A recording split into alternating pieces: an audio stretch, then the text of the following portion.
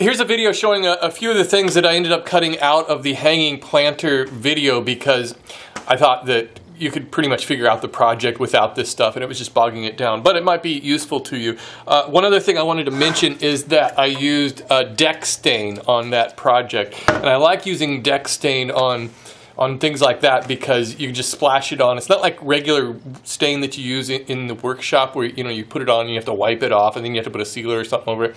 Deck stain, you just pretty much slop it on and then just let it dry, and so it's really easy to use. In fact, when I had a deck where I used transparent stain, that's the way I would do it, is I would just get a roller with a handle on it and just slop it on all over and just let it drip down between the boards and everything. So anyways, use deck stain if you're going to do that. Also, I discovered at the hardware store they have little 3-ounce cans of deck stain, and I was thinking, I don't know if that's going to be enough, so that's why I got the quart size, but I think that 3-ounce certainly would have been enough. So here's the stuff that I cut out of the show.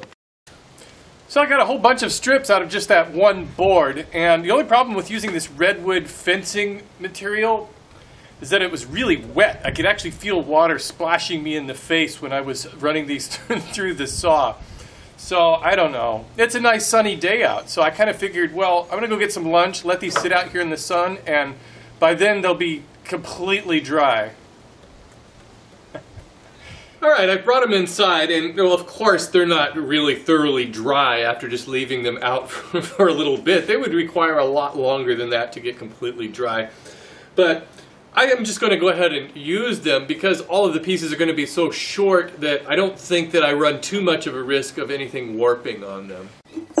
So as it turns out, these are going together pretty nicely and they haven't warped at all. They're perfectly straight. So I guess it's just because they're really small. They're, not really big pieces, which probably would have warped.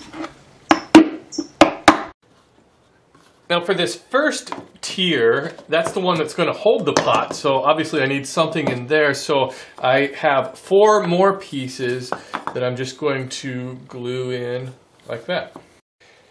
Now I'll just start building this up, starting with the smallest piece for the base and then going to the next larger one. Now to do that, what I'm going to do is this is looking straight down on top of it, just try to even it up on all sides.